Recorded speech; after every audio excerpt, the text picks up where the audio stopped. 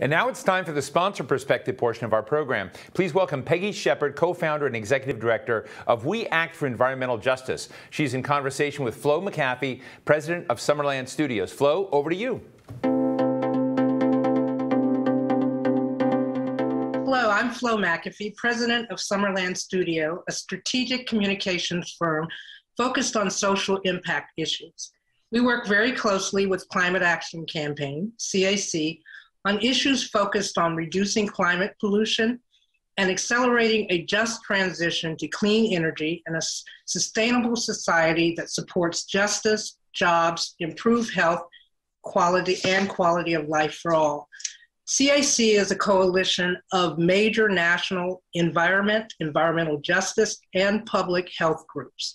One of their invaluable partners is We Act for Environmental Justice. So today joining us is Peggy Shepard, co-founder and president of We Act and co-chair of the White House Environmental Justice Advisory Council. Thank you, Peggy, for joining us today, and thank you very much for your partnership with CAC and all the good work that your organization has done on a daily basis throughout the years.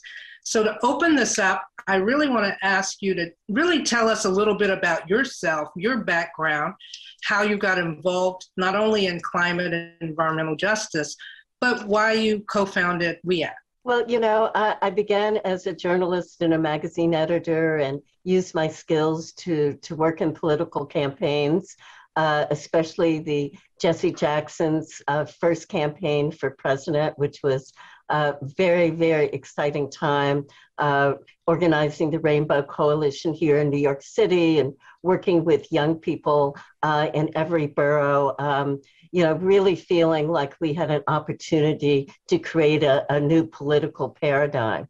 And so that's how I really began working in more of a political environment. We Act got started in 1988 because of these campaigns, but also our campaign to sue the Metropolitan Transit Authority for building another bus depot in our community. We realized that we housed over 1/3 of the largest diesel bus fleet in the country in our uptown neighborhoods in Manhattan. And so we filed a suit there. We were not successful in that lawsuit, but we were able to stop housing being built on top of a bus depot. And so over the years, we have evolved from, you know, stopping the bad stuff and being a watchdog to being able to work on a full range of environmental issues centering justice and equity, and really understanding our theory of change, which is to organize the most affected people of color and low income to engage in environmental decision-making. I think what you discuss leads to a really important question that I think we need to help people understand. As you mentioned, in our communities, it's well documented and really visually evident that some of the most polluted environments in America are where people of color live, where they learn, where they work, play, and pray.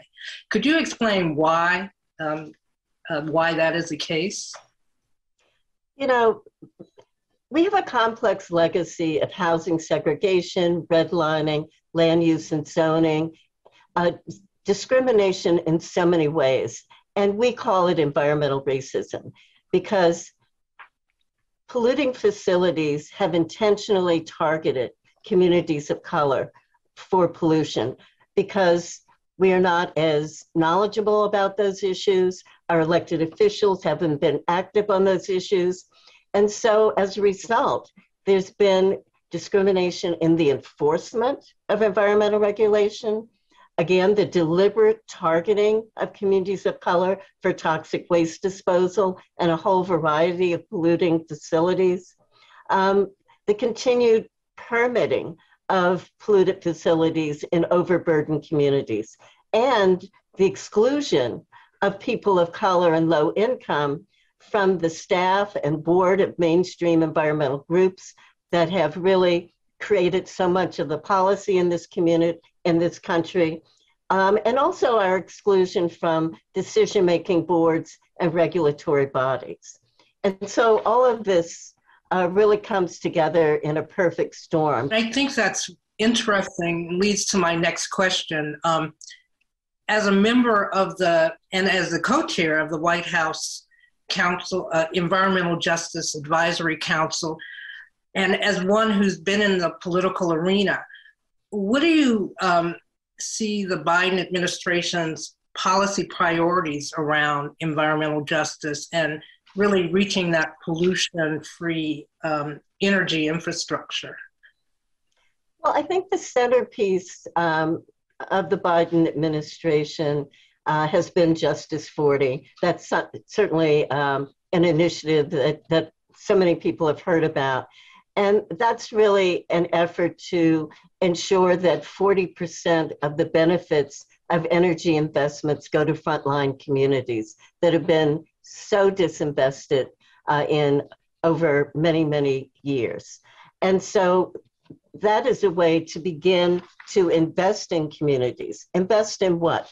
So invest in ensuring that underserved people have good jobs, family-sustaining jobs, ensuring that we have the energy efficiencies that we need as we switch from a fossil fuel economy to a renewable one. We have to ensure that the most overburdened communities are taken into account when we're developing policies, because we already know 30 million households in this country are already energy insecure. And so when we begin our transition, we have to ensure that that burden does not fall on the most vulnerable communities.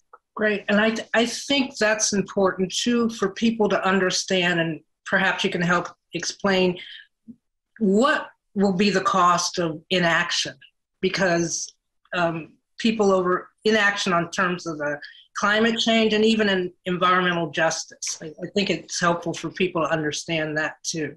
The cost of inaction is new generations and new families sickened and dying in the cancer alleys that occur across this country. It's Gulf Coast communities of color wiped out by extreme hurricanes and flooding that's not addressed by really oppressive state governments that are not allocating equal funds to clean up and mitigate climate change and extreme weather events in communities of color.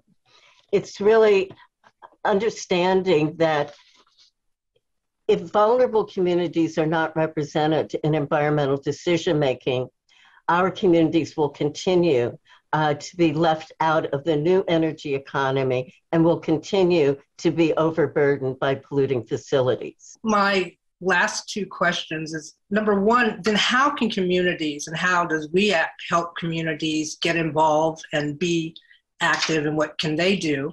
And then the final will be what can Congress do? That's always to address the issue. So what can communities do? There are hundreds of grassroots groups like WE ACT for Environmental Justice around this country. WE ACT is a membership-based organization. It's not enough just to organize people, but you've got to help them, inform them, train them to tell their story in a way that the media and policymakers can hear it best. Engage them in decision-making, in lobbying and educating their officials, bringing them to Washington to tell their story to Congress. So all of that is really important if we're going to fully integrate regular people who are most affected by these issues into policymaking. And then certainly Congress has a responsibility to fully represent all of our communities, and that has not been happening. We have a number of progressive bills pending in Congress that need to be passed. The Environmental Justice for All bill is very important. It would really create the kinds of engagement, the kinds of enforcement, the kinds of funding that is absolutely desperately needed in our communities. Thank you so much, Peggy. This has really been informative and really helpful. Just before we close, could you remind people of how they can find out more about WE ACT and where they could go? Well, absolutely. You could always join WE ACT as a member. We have monthly membership meetings and working groups around climate justice and healthy homes. You can go to our website at weact.org and find out more about us. And we also engage grassroots groups from around the country in an environmental justice leadership forum that also has meetings and annual convenings. So we'd love to have you all involved, but at least get involved in your locality. There are groups in your city and town that are working on these issues. Find them and work with them. Thank you so much. And on behalf of CAC, I want to remind you, if you want to learn about what we do, go to actonclimate.org and you can find out more. Thank you so much, Peggy, for joining us today. Thank you.